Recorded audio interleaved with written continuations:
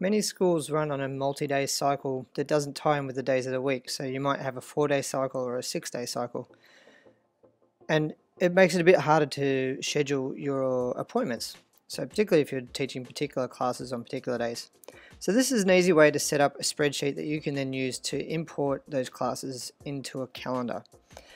So my friend has a 6-day cycle and she would like to be able to schedule in when her classes are. So what I'm going to do is I'm going to get rid of this information here, this day 1, day 2, because what I'm going to do is I'm going to put in these dates. So this is today's date, the 18th of December, and tomorrow's date, the 19th of December.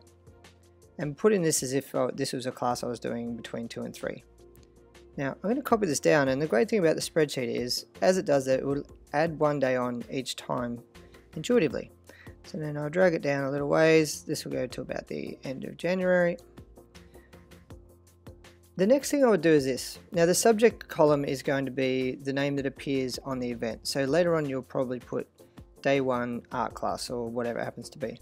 But for now, if you type in the day of the week, and you only need to type in 2 of them, then again the spreadsheet will do the work for you. As you start to copy it down, it will automatically figure out you're working with the days of the week and it will put the correct ones in.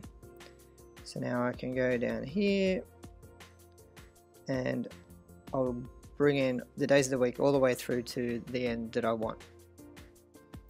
Now once we're at this point, one thing I would do is there's a little bar here. When you put your mouse over this line here, it turns to a hand. If you drag it down, it will freeze that top row. Then I can just go to this little arrow on the A column and I'm going to sort it A to Z. When I do that, what's going to happen is all my days will be sorted out. And now because I know I don't go to school on Saturdays through Sundays, I can automatically delete all those columns. So I'm going to go to edit those rows. So delete these rows. So now I've got no weekend days in here. Now I'm going to return this. Whoops! I'm going to actually return this back to the start in order of start date. A to Z. And now I'm back to my today. Now what I need to think about is I'm going to need to go quickly through my calendar and think about what are the days that I won't be at school. So I'm going to be at school until the 20th, but I won't be at school from Monday the 23rd through until the 10th of January. So I'm going to get rid of that, delete those rows, and then say for instance for some reason we had the 26th of, let's say the 30th of January. If that was a public holiday, I would take that out as well. And again, this setup, you kind of need to go through and just pull out the days that you won't be at school. And once you've got that sorted out and it's you're happy that it's accurate, you can now delete out the days of the week. So long as this is now in date order, once you've deleted out the days of the week, then you can come back in here, day 1, day 2, day 3, day 4. You can put in however many days there are in your cycle.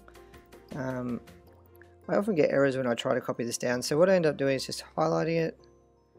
I copy it, paste it in, and then I just double down, copy a bit more, and then again you can, if I needed to go further, I could copy that whole length and then copy it down. It would be a bit quicker.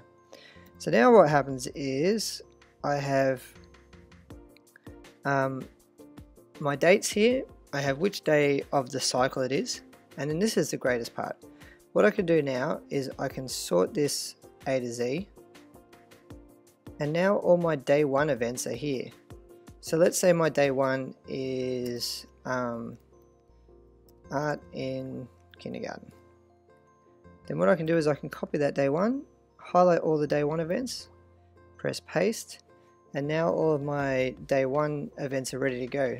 The time is right, the description is right, the date's right, and then I can go through and do the same with all my other ones. So this one might be PE in grade 2. Copy that, paste it over the top. Now the only thing you really need to check for is to do a quick check before you sort these into days, to maybe go towards the end of your list when it's still in date order, and just check to make sure that day 1 on your school calendar is the same date that's shown here. Because if it's not, then you've got an error and you're going to need to go back and fix that up somewhere. You've probably missed a public holiday or something like that. But other than that, this is a great way to get like an odd number of days in a cycle put into your Google Calendar in a really easy way. If you have any questions at all, drop me a line. And then when you're ready to import this calendar, you can check out my other video, which has some clear instructions on how to import a calendar into Google. Import events into a Google Calendar using a CSV file. Have a great day.